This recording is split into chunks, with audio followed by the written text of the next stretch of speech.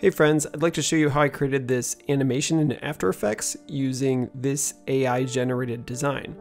So first I want to show you how I created the design. There's this website called Ideogram.ai. You can see it's similar to image generators like Midjourney, where you just type in a prompt and get an image. The one key difference here is it absolutely nails the text. So if you specify the text you want in your prompt, it will actually render it within the image. So here's the prompt that I used to generate this image. It was homeworld in quotes, typeface, modern, bold with a planet logo. And this is the image that I got out of it. You may have to play around with it some. It'll still botch up the text here and there, but generally you'll at least get one good rendering out of it. So the first thing I did was open up Adobe Illustrator and bring in our image. This allows us to vectorize it and work with the assets a little bit easier in After Effects. So I just choose image trace and choose 6 colors, which since this is a pretty low color image, and then expand that to get vectors out of it. Then I select all the letters and copy and paste them into a new document. We just reposition it and crop our artboard. Then in the layers panel, in the flyout menu, choose release to layers, sequence. This ensures that they show up as layers when we import into After Effects. So then we want to go back into our original document and we want to isolate the planet.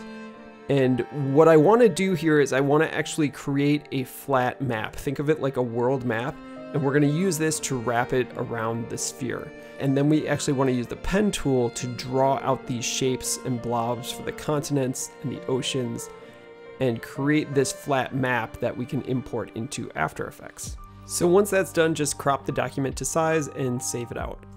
Now we're ready to move over to After Effects. So we can just drag in the image that we generated from Ideogram and create a new comp out of it. This is going to be good for having a reference just as we create things. Then we can go ahead and import the Illustrator file for our text, so the letter document that we saved out. We want to make sure that we import it as a composition that retains layer sizes, and this will be helpful if we want to animate the layers independently. Then we can just line it up with the letters in our image.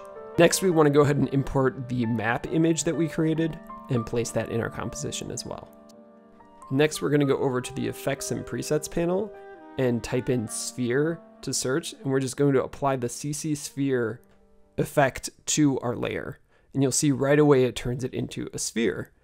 Then we just go into the effect settings and into shading, and you can play around with ambient. I set it to something around 110, and then we want diffuse all the way to 0. Next, we're going to create the ring around our planet, so go up to the layer menu and choose new and select shape layer. Then in our compositions layers, just unfold that shape layer, and under the add flyout menu, choose ellipse.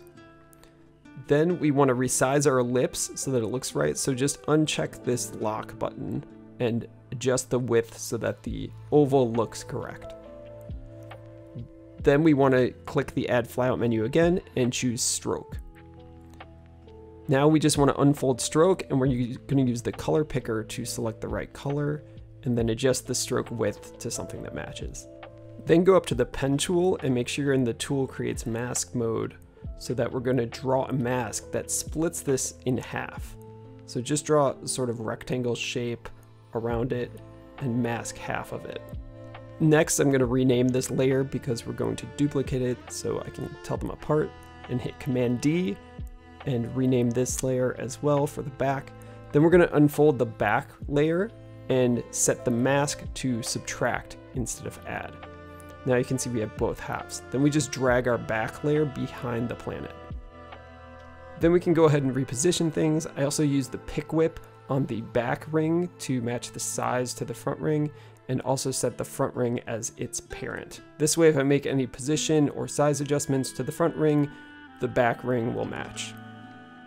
Next, we can animate our sphere by going up to our effect controls for the planet layer and just setting some keyframes for the Y rotation. One other adjustment I forgot to do on the shading was turn specular all the way down to 0. Next, we're going to add some effects to our front ring. So search for fill and apply that to the front ring. Search for simple choke and apply that, and also composite. Then in the effect controls panel, we're going to set simple chokers, choke matte to some negative value until the outline looks good. And then we're going to set the fill's color using the color picker to the background color. Next, we can set some keyframes for the rotation to animate the rings. And because we have the parent set to the front ring, we only need to change that one. Next, we're going to add another shape layer, and we're going to move this behind the planet, and we're just going to add an ellipse to it. And then we're just going to resize it so it matches the size of the planet. And then we're going to add a stroke to it. Then we simply resize the stroke to match the border that we have on the ring, and use the color picker to choose the background color, purple. Then we have our animated globe. Next, I want to go and add another shape layer, and we're going to create those stars in the background. So go and add a rectangle to it, and then add a fill. We're also going to add pucker and bloat. So this effect will allow us to create that star shape out of it. So if we unfold that and then adjust the amount to some negative value, we'll get this star. Then we can go down to our transform and set the rotation to 45 degrees. Then we can just use the color picker to set the fill to white, and we'll duplicate the rectangle with Command D. Then we'll just enlarge this rectangle and add another fill. Again, use the color picker tool to pick the yellow color, and we want to reorder these so that the yellow color rectangle and fill are on the bottom, and pucker and bloat needs to be all the way at the bottom as well. Then we can simply resize and position these, and we do the same thing for all the other stars. So just duplicate this layer and scale it and position it. Next, we're going to add the little moons. So we're just going to create a new shape layer and add an ellipse to it and a fill, and pick that yellow color, and then we just size and position these as well. So just duplicate those for all the moons in the scene.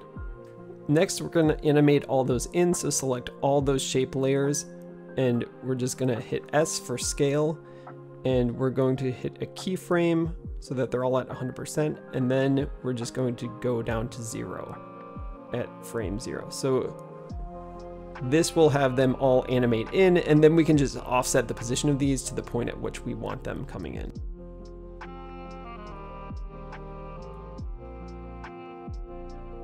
Next, we're going to go into our text comp and do the same thing.